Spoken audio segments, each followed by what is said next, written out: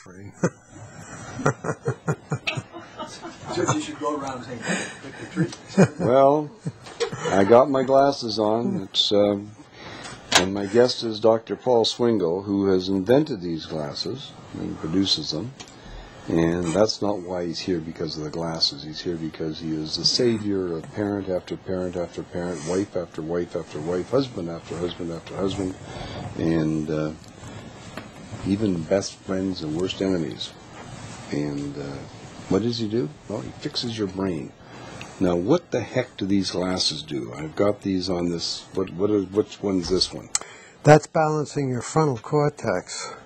Balancing my cortex. That's right. And the lights that are going by are in the mood-enhancing range. You know, for people that use light boxes for seasonal affective disorder and so forth, the light frequencies are in the 440 to 480 nanometer range, and that's about where those are.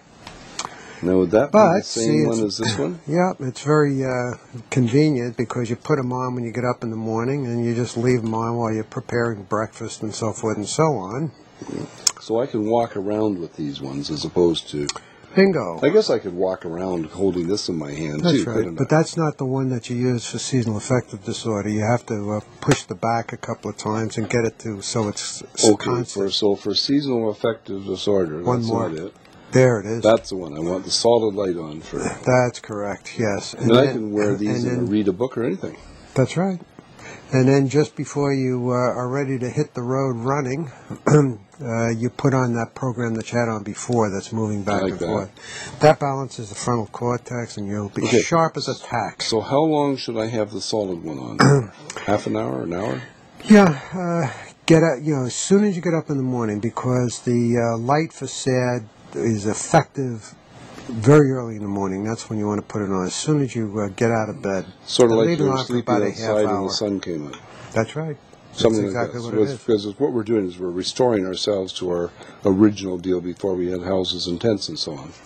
And before we lived in Vancouver instead of Tucson. Before we lived in Vancouver. It's funny, I'm doing a Tucson tax return, 2 of them here right now. Good stuff. So this one is the SAD light. No, the solid one. The solid one's the SAD light. Right. This one is, no, this one's faster again. So now what that's for is for when you get, start to get to be my age. I'm just watching this in the screen. It's funnier than heck. Yeah. When you get to be my age, you have to keep your alpha frequencies fast. And the way you do that is wear those while you're reading, for maybe 5 minutes a day. And it helps prevent non-Alzheimer's dementia. Well, that's a good thing to do. And last week was when we talked, of course, about Alzheimer's and age-related dementia. Mm-hmm. And if you happen to be watching this live and you want to give us a phone call, the number is 1-866-980-0499. And I think he's even actually got it up on the screen. So you can phone in and ask Paul Swingle a question.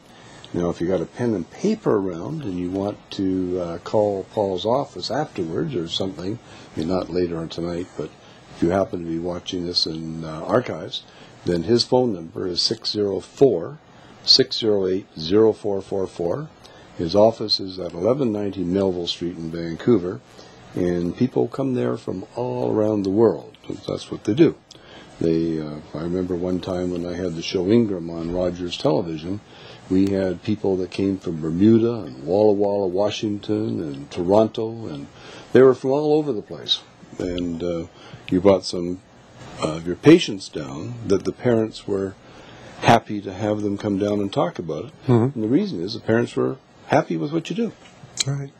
So we're supposed to talk about adoption issues and oppositional behavior and conduct disorders, depression in children, and emotional problems in kids. Where are we going to go from there? Now, I've got a couple of testimonials that have come in for you, and they're not nearly as good as my testimonial.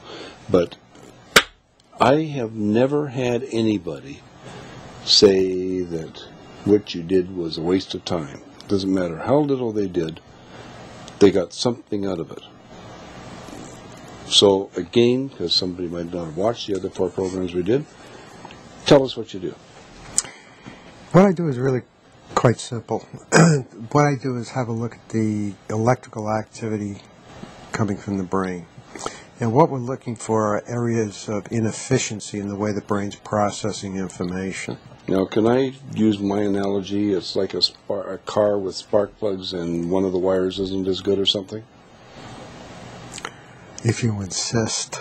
Well, I like that, because isn't that what you're saying? That, I mean, I put it on a scope and it shows, I got 7 things going like this and one's going or something like that, right? Yeah, okay. Well, all us guys can understand the scope on a car, right? So, sure. But you've got 19 places that you do, not 8 cylinders. Yeah, the metaphor is okay. Basically, you're looking for something like that, where it's not functioning at an efficient level. And we know what the brainwave should look like at various places in the brain. So when we see one that's outside range, so the brain is not functioning in an efficient fashion, then I know what symptoms are associated with that. That's why I don't ask people why they come to see me. Well, I remember you said when you did my first one, you looked at it and you said, well, if this was up here, you'd be an addictive personality. If this was over here, you'd be depressed. And if this was... And it was fascinating. Mm-hmm. So if I had something that didn't turn off, but I think it's Not Chatty, your brain. Mr. Chatty, yeah, okay. So you can tell that something's wrong with the brain, Yeah. and you can fix it. Yes, well, the best analogy there is a gym. You know, you have an area of the body that's weak, you go, and your trainer will say, well, to strengthen this part of the body, you want to do these kinds of exercises, and that brings the body into balance, and everything sorts itself out. Similar kind of metaphor with the brain. If we find an area that's not functioning efficiently, then we use several techniques to normalize that brain function. And the three general classes of techniques. One is biofeedback for the brain. That's the type of treatment that most people are familiar with, or at least have heard of, in which we set it up so that when the brain is doing what we want it to do, the person hears a tone or sees something move on a computer monitor. If it's a kid, we set it up so they're playing a video game with their brain. Or I have electric trains, and I can, the kid can make the electric trains. You actually hook up these electrodes, which are non-invasive. They don't, although I have to admit, and I'm going to remember that if you happen to be bald like I am or Paul is, and you got some hardened skin there from the sun, Mari actually scraped that down a little bit to make it record better. So to get the proper impedance, a bald head is more difficult to work with than a head that has hair on it. But much sexier. Oh, really? Well, sign of high intestinal testosterone. Right? Well, you should agree with this, if not me. So, what the heck? You know what the good Lord said when he was making the heads, don't you? Don't know this one? No. He said, that's a good one, that's a good one, that's a good one. The ones you didn't like, you put hair on top. I see, okay. Anyway, so you Okay. can fix these, you've put the electrodes, you get impedance, and you can make, by a kid thinking straight, he can make the electric train move. That's right, or a video game on the computer monitor. The second class of treatments are the brain drivers, and they were primarily developed... The kid or the patient, could be an adult, could be a 60-year-old man, or a 70-year-old woman. They have to participate in that first one. That's right. The first one is volitional. You're focused on the screen, or you're focused on the electric trains or whatever, and you are trying deliberately to modify brain activity to make the train move, or the icons move on the screen. Number two, brain driving can be a non-volitional procedure in which we set it up so that we measure a particular aspect of brain functioning. Based on that measurement, we stimulate with light, sound, microamperage stimulation, EMF fields, and so forth, to nudge the brain into more normal functional ranges. So is that